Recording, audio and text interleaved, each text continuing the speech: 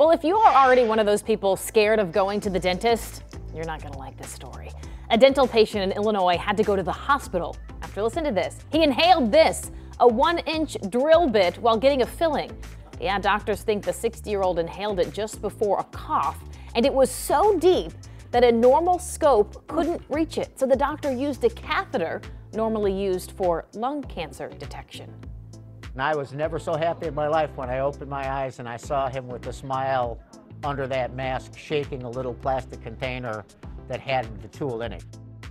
Oh, and guess what? He got to keep the drill bit as a souvenir.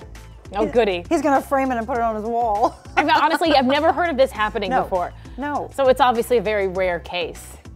Can you imagine? No. I mean, you and I kept saying, was he under anesthesia? Did he all of a sudden wake up? Or, I mean, what? Ooh, but at least he's okay and he's laughing about it now. Right? And he's got a nice little souvenir. Exactly.